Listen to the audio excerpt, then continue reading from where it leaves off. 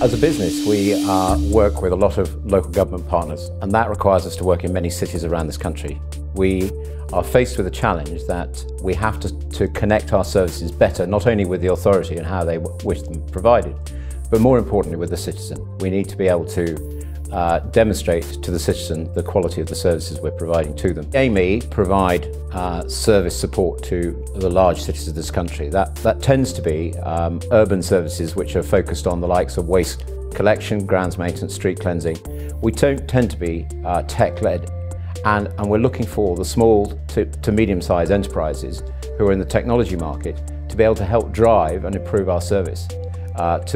Firstly to the local authority, and secondly to the end citizen who ultimately benefits from the way we deliver those services.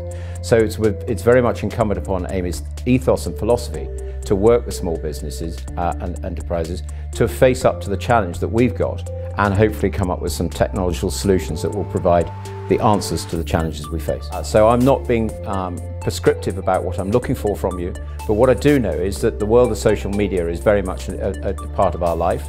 And also, we, Amey, generate a huge amount of data, but data that we don't necessarily analyse as efficiently and as capably as we should possibly do.